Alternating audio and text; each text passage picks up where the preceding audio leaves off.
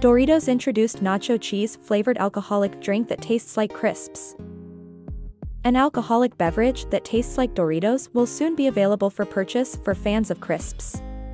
The American company claims that a spirit will be made from the flavor of their nacho cheese snacks.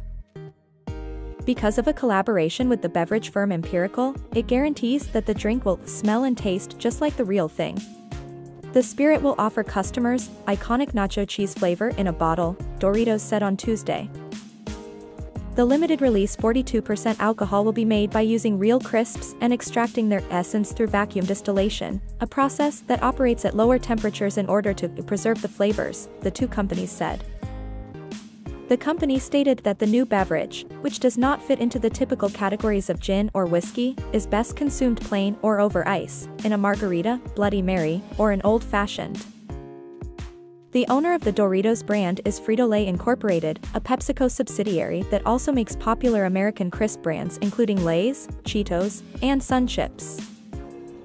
Doritos is all about disrupting culture and bringing our fans unexpected, bold experiences, Tina Mahal, Senior Vice President of Marketing for Frito-Lay North America, said.